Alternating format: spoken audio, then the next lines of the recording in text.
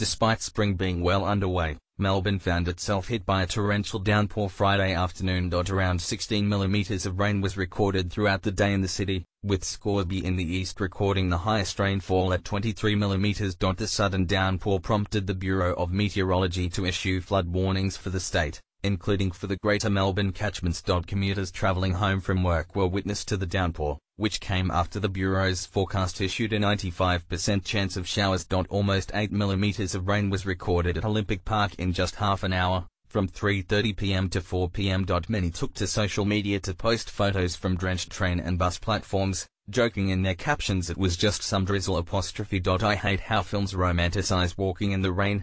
Mate, it's s. I hate it. One person wrote. The snow level in the state were also expected to rise, with up to 15 centimeters due overnight thanks to a cold burst. Senior forecaster Richard Carlian from the Bureau of Meteorology told Daily Mail Australia it had been a reasonably cold start to spring, but that temperatures were expected to warm up next week. It has been a little unusual, as we haven't had a 20-degree day yet this month, he said. But that should change next week when Melbourne is expected to reach 22 degrees on the 18th.